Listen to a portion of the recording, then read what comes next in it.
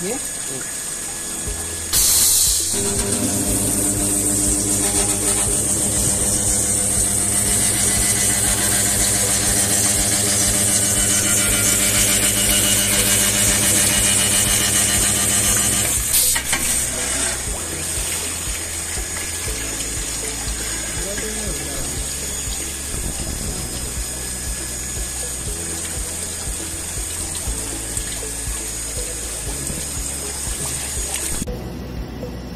one is a ELECTROWELD brand, 100 kVA longitudinal welding machine.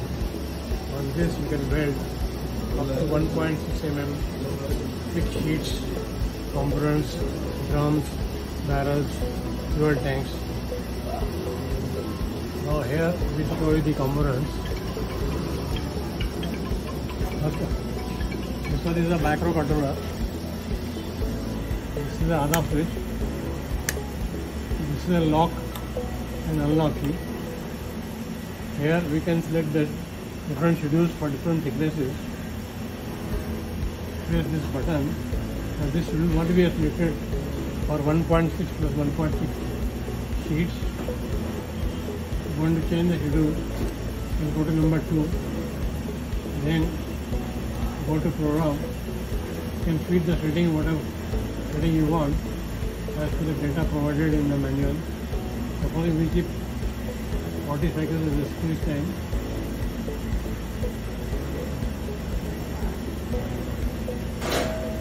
The rest all we have to keep 0, 0, 0. When we come to W2, this is a weld time that you can keep about 3, 4 or 5.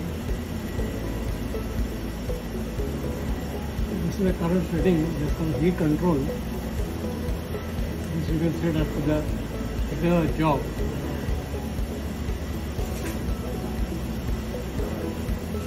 This is how you can vary.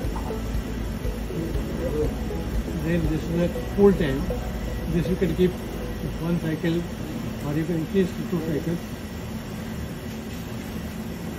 All 0, 0.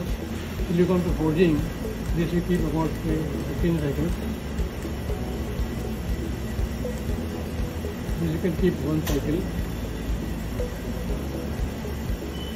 Impulse is 0. Now this program is set for particular thickness.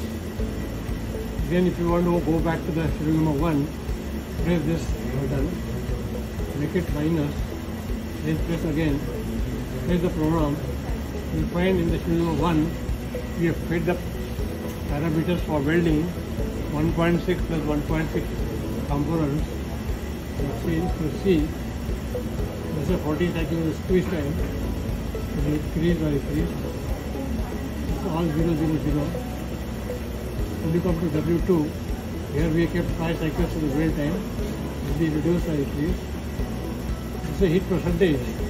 This we are keeping for welding 1.6 plus 1.6 heats. It can decrease or increase.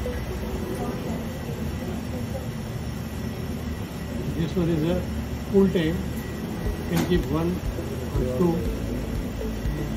This is a 0, 0, 0. Forging time we kept 15 cycles. Only increase the between. Off time we keep 1 cycle. Because 0. But this program is set for welding 1.6 components. This is a weld novel switch. When you want to weld, put it on the weld side. Otherwise you can try and no weld. Now here we have indicators. This is emergency stop. Then these are 3 phases indicators. This is a pump on-off switch. Before starting the machine, connect the pump inlet outlet to the water circulating pump tank, about 5 liters. Then this is a motor on-off switch, means the PMDC motor. Here we have the motor indicator. Here we have the air indicator. Here we have the valve for starting the water on the wheel. Then we have 10-inch dia, half-inch thick chromium decorative copper, alloy steel for steel welding. This is an 8-inch copper wheel. Then we have here auxiliary gearbox. Here we have a air pressure switch. This is a water flow indicator. When the water flows, you will see the indication coming there. If you start the water, it shall stop. This is the FRL, connect air supply over here. This is the pressure adjustment knob. This is a pressure gauge. This is the air filter. Every evening you must drain the water from here. This is the oil filter. Then you have the EMPC geared motor that drives the top wheel. Then at the bottom we have a welding foot switch, and that is a 3-phase water regulating stop. Here we have the on-off switch. Now we can do the welding. Just see.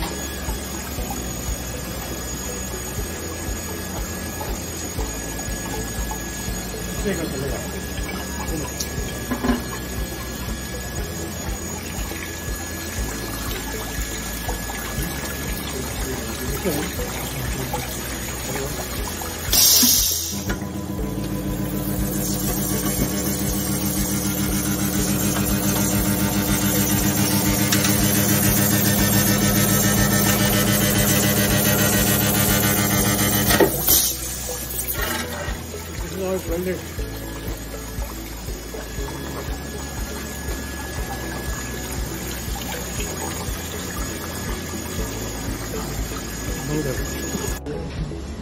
This one is the emergency stop. You can start this. As we said earlier, these are 3 phases.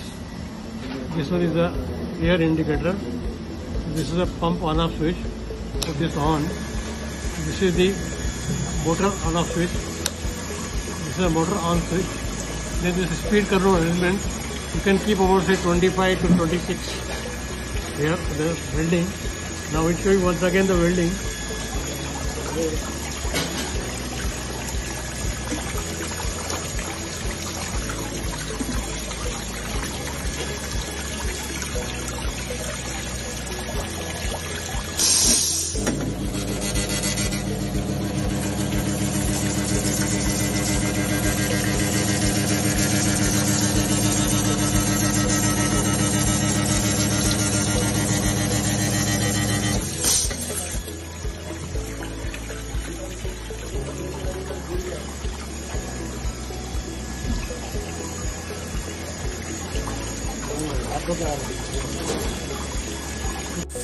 Yeah?